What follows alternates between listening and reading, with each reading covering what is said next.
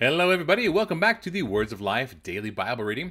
Today is day 94, and today we're starting the book of Leviticus, chapters 1, 2, and 3, followed by Hebrews, chapter 6. Let's dive right in. The book of Leviticus, chapter 1. The Lord called Moses and spoke to him from the tent of meeting, saying, "Speak to the people of Israel and say to them, When any of you brings an offering to the Lord, you shall bring your offering of livestock from the herd or from the flock. If his offering is a burnt offering from the herd, he shall offer a male without blemish. He shall bring it to the entrance of the tent of meeting, that he may be accepted before the Lord. He shall lay his hand on the head of the burnt offering, and it shall be accepted for him to make atonement for him. Then he shall kill the bull before the Lord, and Aaron's sons, the priests, shall bring the blood and throw the blood against the sides of the altar that is at the entrance of the tent of meeting. Then he shall flay the burnt offering and cut it into pieces, and the sons of Aaron the priest shall put fire on the altar and arrange wood on the fire. And Aaron's sons, the priests, shall arrange the pieces, the head, and the fat on the wood that is on the fire on the altar. But its entrails and its legs he shall wash with water, and the priest shall burn all of it on the altar as a burnt offering, a food offering with a pleasing aroma to the Lord. If his gift for a burnt offering is from the flock, from the sheep or goats, he shall bring a male without blemish, and he shall kill it on the north side of the altar before the Lord. And Aaron's sons the priests shall throw its blood against the sides of the altar. And he shall cut it into pieces with its head and its fat, and the priest shall arrange them on the wood that is on the fire on the altar. But the entrails and the legs he shall wash with water, and the priest shall offer all of it and burn it on the altar. It is a burnt offering, a food offering with a pleasing aroma to the Lord. If his offering to the Lord is a burnt offering of birds, then he shall bring his offering of turtle doves or pigeons, and the priest shall bring it to the altar and wring off its head and burn it on the altar. Its blood shall be drained out on the side of the altar. He shall remove its crop with its contents and cast it beside the altar on the east side in the place for ashes.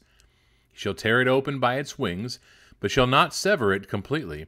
And the priest shall burn it on the altar, on the wood that is on the fire.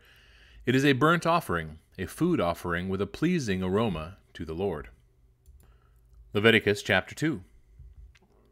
When anyone brings a grain offering as an offering to the Lord, his offering shall be of fine flour. He shall pour oil on it and put frankincense on it, and bring it to Aaron's sons the priests. And he shall take from it a handful of the fine flour and oil, with all of its frankincense, and the priest shall burn this as a memorial portion on the altar, a food offering with a pleasing aroma to the Lord.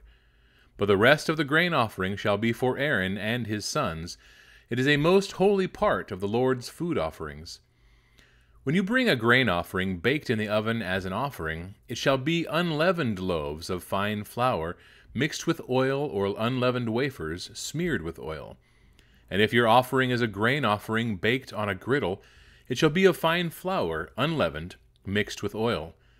You shall break it in pieces and pour oil on it. It is a grain offering. And if your offering is a grain offering cooked in a pan, it shall be made of fine flour with oil. And you shall bring the grain offering that is made of these things to the Lord, and when it is presented to the priest, he shall bring it to the altar. And the priest shall take from the grain offering its memorial portion, and burn this on the altar, a food offering with a pleasing aroma to the Lord. But the rest of the grain offering shall be for Aaron and his sons. It is a most holy part of the Lord's food offerings. No grain offering that you bring to the Lord shall be made with leaven, for you shall burn no leaven nor any honey as a food offering to the Lord. As an offering of first fruits you may bring them to the Lord, but they shall not be offered on the altar for a pleasing aroma. You shall season all your grain offerings with salt. You shall not let the salt of the covenant with your God be missing from your grain offering. With all your offerings you shall offer salt. If you offer a grain offering of first fruits to the Lord, you shall offer for the grain offering of your first fruits fresh ears roasted with fire, crushed new grain. And you shall put oil on it and lay frankincense on it. It is a grain offering. And the priest shall burn as its memorial portion some of the crushed grain and some of the oil with all of its frankincense. It is a food offering to the Lord. Leviticus chapter 3.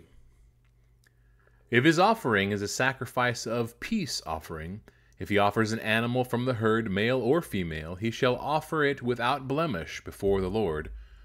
And he shall lay his hand on the head of its offering, and kill it at the entrance of the tent of meeting. And Aaron's sons, the priests, shall throw the blood against the sides of the altar.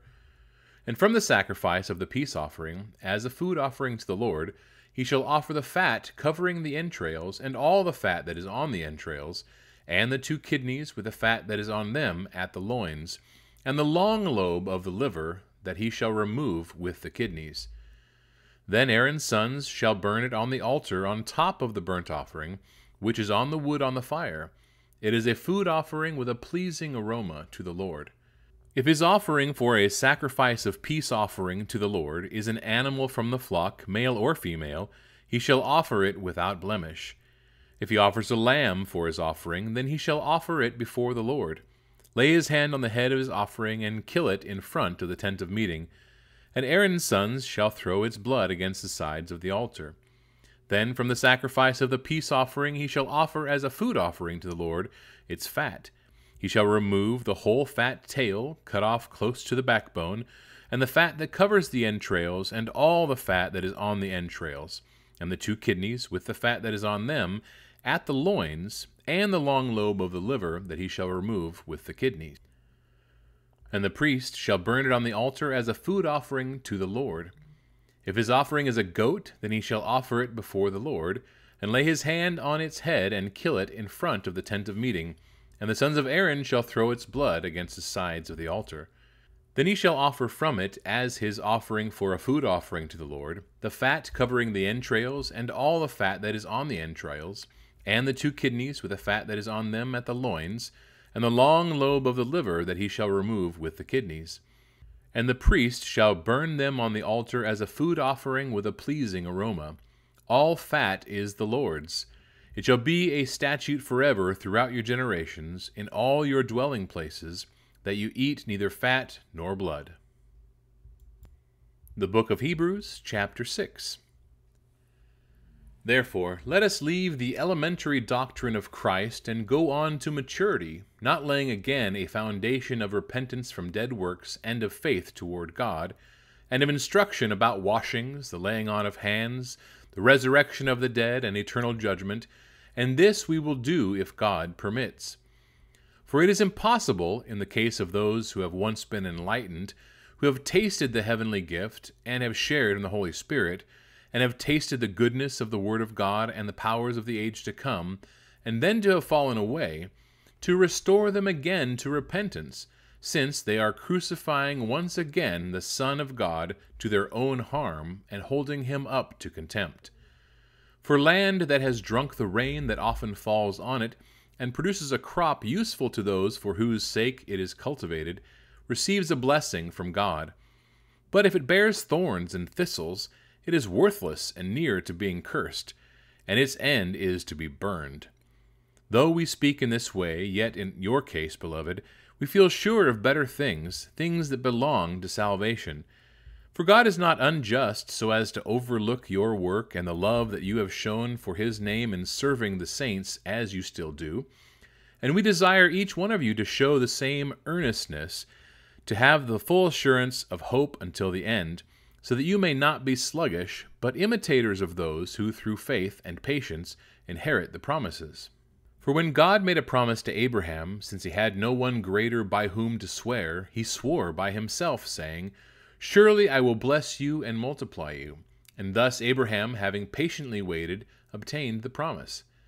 For people swear by something greater than themselves, and in all their disputes an oath is final for confirmation.